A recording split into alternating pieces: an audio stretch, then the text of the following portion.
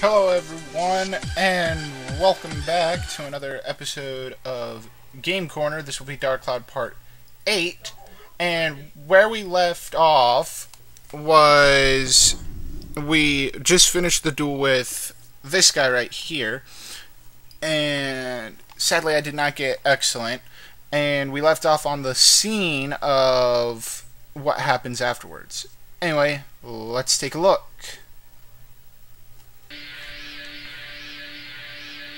Told you guys the cat was involved somehow.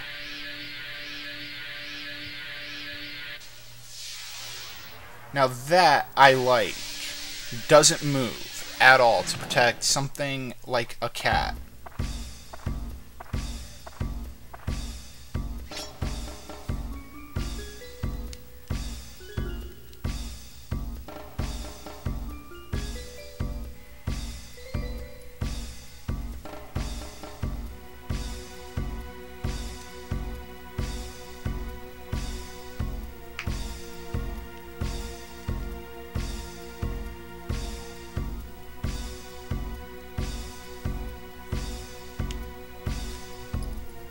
I like that sword, by the way. The sword that this guy wields is monstrous, and it is really cool. The whole possessed eyes thing is really weird, too.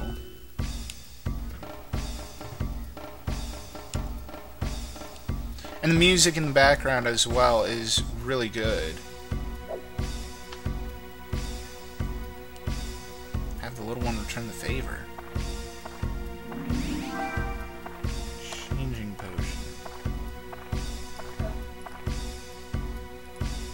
Now that I don't understand at all. The whole walk off into the distance and magically disappear. I mean, the Fairy King at least flashes in and...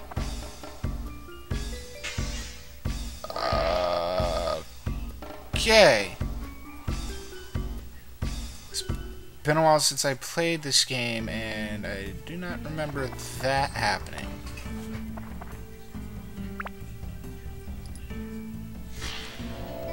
Stray cat.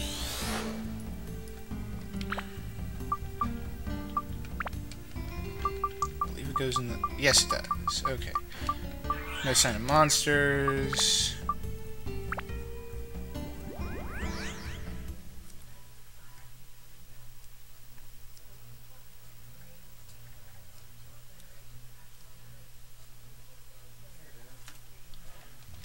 Okay. Vent at Mahas.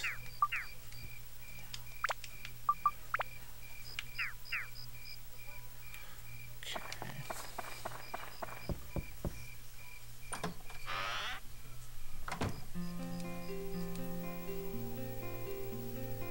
Yay, a little kitty cat!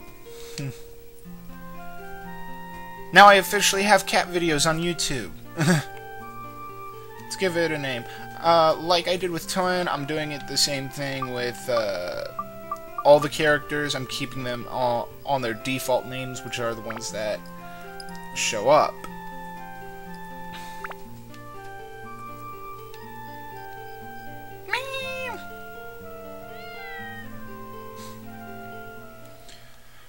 And now there's something very special about that event, and that's another thing about after events. They kick you out of their house, and what doesn't make the most sense, yeah, that makes sense, is that you get kicked out of your own house. Anyway, I just want to tell you something. Use item with square button. Okay. I really need to organize this. That changes animal to human. Gee, I wonder what animal we're going to use it on.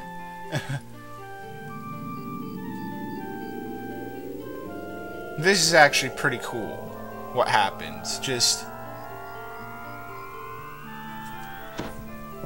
Well, that's not human, that's more halfway, but sure, we'll call it human. Totally human. Master, are you a wizard? You're a wizard, Toan. Now, the design for this character was rather interesting, in my opinion, because of the whole... She still has the bell around her necklace. and the fact that she's halfway human, not full human.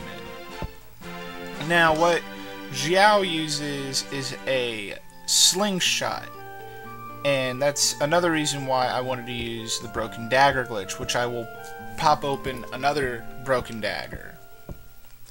Anyway, the Fairy King has something important to tell you this time, which is really weird how he just pops in out of nowhere. You could be doing something like having a private discussion with the mom, and then the Fairy King will be like, Toan, I need to tell you something. Ally to help you through your adventure. Now let me give you some tip about allies. The only place you can call for your allies is inside a dungeon.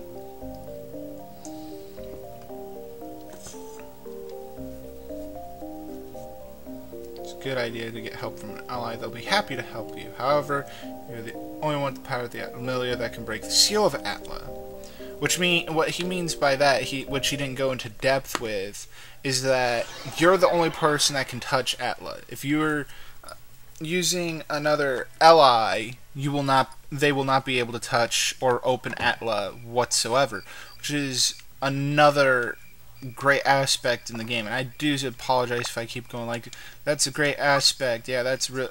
Do apologize for that. Now, the benefit of using the broken dagger glitch is I can do this, sell all my attachments, and get money. However, the downside is that if you mess it up, you will be stuck with a glitched item.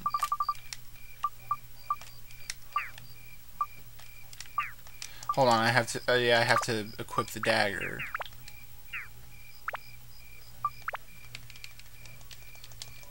Now, you can pop as many broken daggers as you want.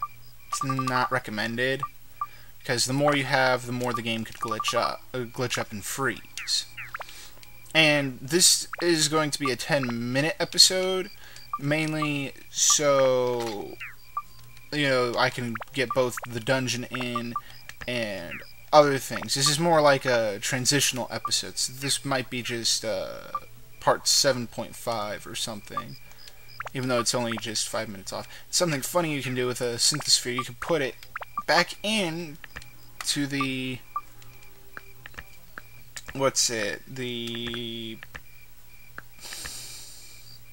back into the broken dagger.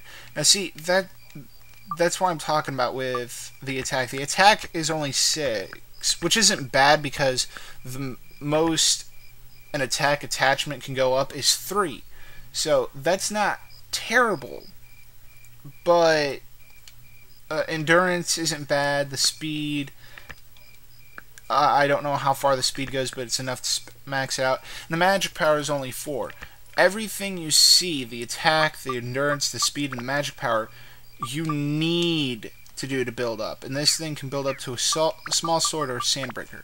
I'm going to go with sandbreaker, but it's going to give me a status effect called thirst. But there's a good reason why I want to go there anyway. But I never knew that about the broken dagger glitch. The whole, if you have a synthosphere in, your weapon won't do any damage, but I don't think it will break either because you're not doing damage. I have no clue. Buy more of these. Okay. Sell the mellow bananas because they hurt my thirst, and I'm gonna sell away that. Now, stand-in powder. This is where this item comes more in handy. The stand-in powder allows you to call forth your ally after you've been knocked out. And I'm actually just going to get one. Why did I buy all of those? And revival powder is also really good. Alright. Well, I hope you liked this video, even though there was no dungeon at all. And if you did like this video, remember to click that like button, and I will see you all in the next video. Take care.